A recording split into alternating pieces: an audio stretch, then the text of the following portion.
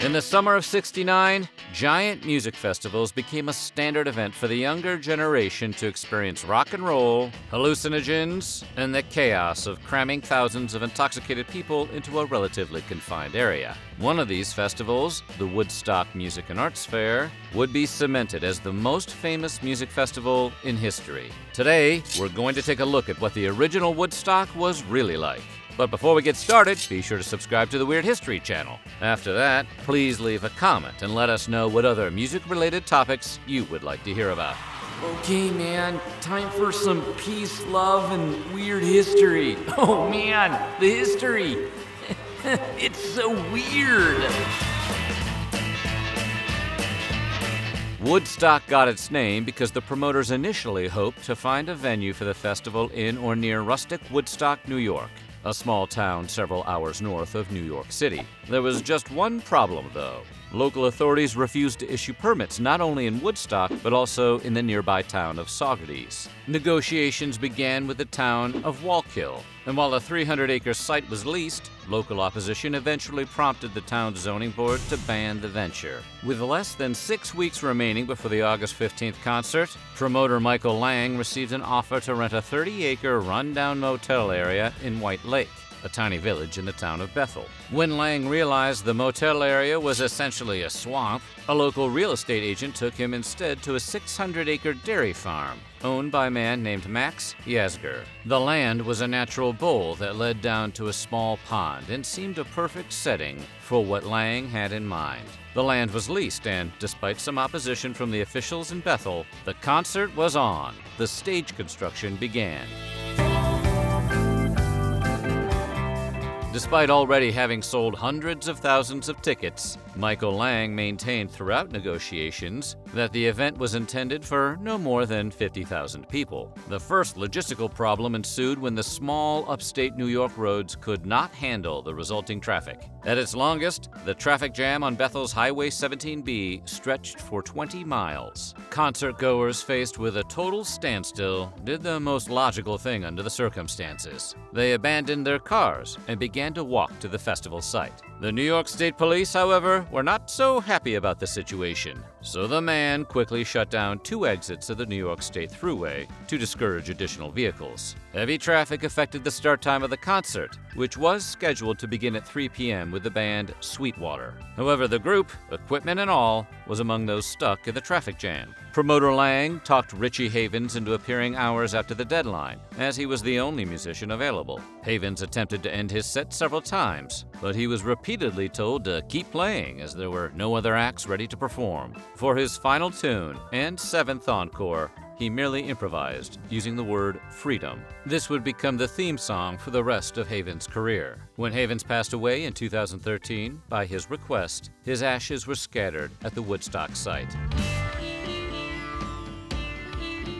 By the time Richie Havens was finally allowed to stop, Sweetwater had finally made it. Thanks to a hastily acquired helicopter, they began playing at approximately 6:15 p.m. Next was a Hindu monk, the Swami Sachidanand, who was forever afterward referred to in the media as the Woodstock Guru. At 10 p.m., Indian sitarist Ravi Shankar took stage. He brought with him the first of the weekend's torrential thunderstorms. It would turn the entire area into a sea of mud.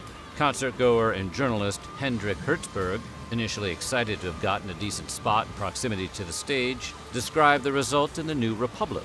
Our sleeping bags and clothes got hopelessly soaked and muddied. Our spot was right next to a sort of aisle, a thick, slippery brown river of boots and muck. According to Hertzberg, while he was trying to sleep, a constant, never-ending stream of people moved back and forth, all night long, without cease. Their feet sloshed and stomped and slammed a few inches from our heads. Security at Woodstock was supposed to be provided by off-duty New York City police officers. But only days before the concert, the NYPD deliberately reminded its employees that off-duty employment was prohibited. Since that fell through, the only police presence was local forces from surrounding areas, and they spent most of their time attempting to keep the access routes as orderly as possible.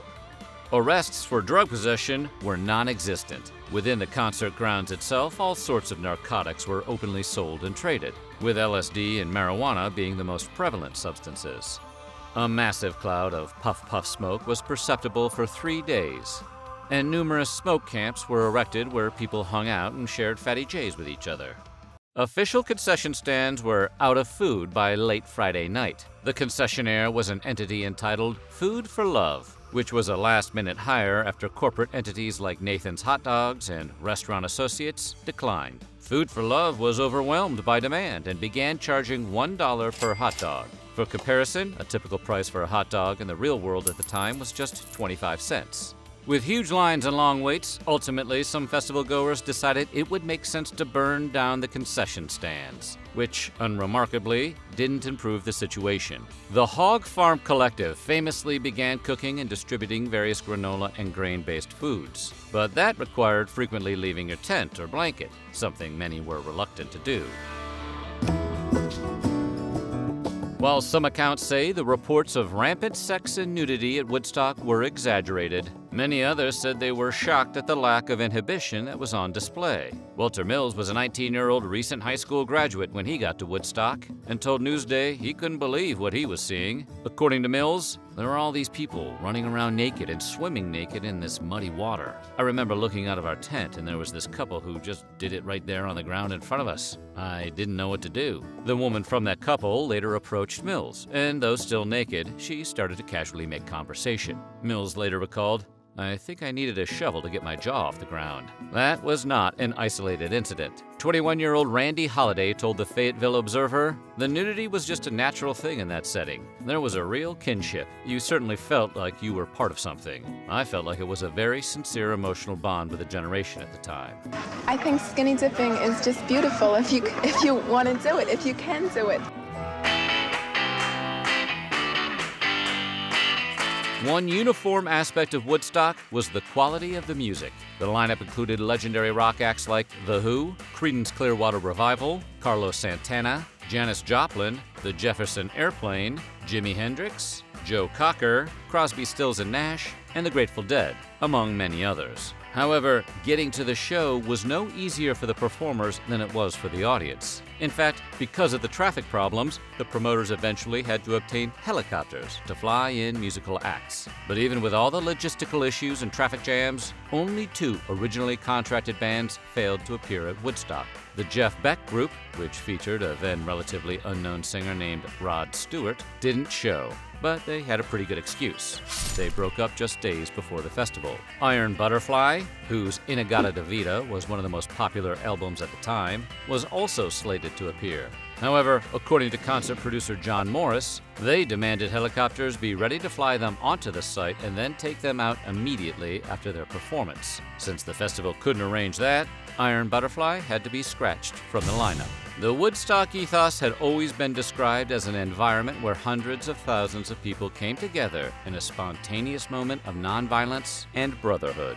Accounts of sharing whatever food, alcohol, water, clothing, blankets, dope, and affection are too commonplace to be dismissed. But while that attitude may have been common among the fans, things were a little different for the professional musicians who had been hired to play. In fact, several of the performers and their management began to adopt a hard-knuckle approach to the concert promoters, after sensing the chaotic lack of organization might extend itself to payment. The Who, the Grateful Dead, and Janis Joplin told the promoters only hours before they were scheduled to play that they would no longer accept checks drawn from the promoters' corporation. They wanted cash. The promoters had to resort to one of their banking contacts in the area, a man named Charlie Prince, who worked at the Sullivan County National Bank. At midnight on Saturday, he was woken out of bed, got on a helicopter to his office, and then went to the site with enough money and cashier's checks to keep the performers happy. Promoters had the most difficulty signing Jimi Hendrix to perform at Woodstock. They capped their fee for any single artist at $15,000. But by 1969, Jimi Hendrix was already receiving 6 figures for festival performances. His fee is rumored to have been anywhere between $18,000 and $26,000, as much as 3 times what some of the other major acts were paid, which easily made him the highest paid performer at the show. Promoters also wanted to put Hendrix on at midnight on Saturday. However, they were told Hendrix would only perform last, and they reluctantly agreed. This was supposed to be sometime on Sunday evening, but with the rain, logistical issues, and other unforeseen delays, Hendrix did not appear until 9 a.m. on Monday morning. By then, the crowd had dwindled to as low as 30,000 people. His set lasted 2 hours, the longest of his career, and included the legendary Star-Spangled Banner as part of a 22-minute medley. He even included a very rare encore. Critics labeled the performance as uneven, but it certainly made an impression on those who remained to see it.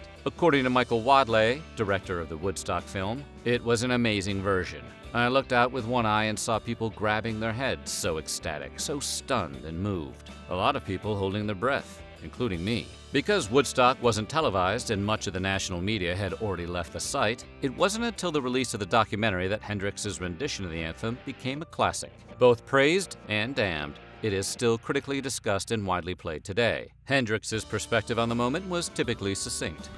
I thought it was beautiful, but then there you go.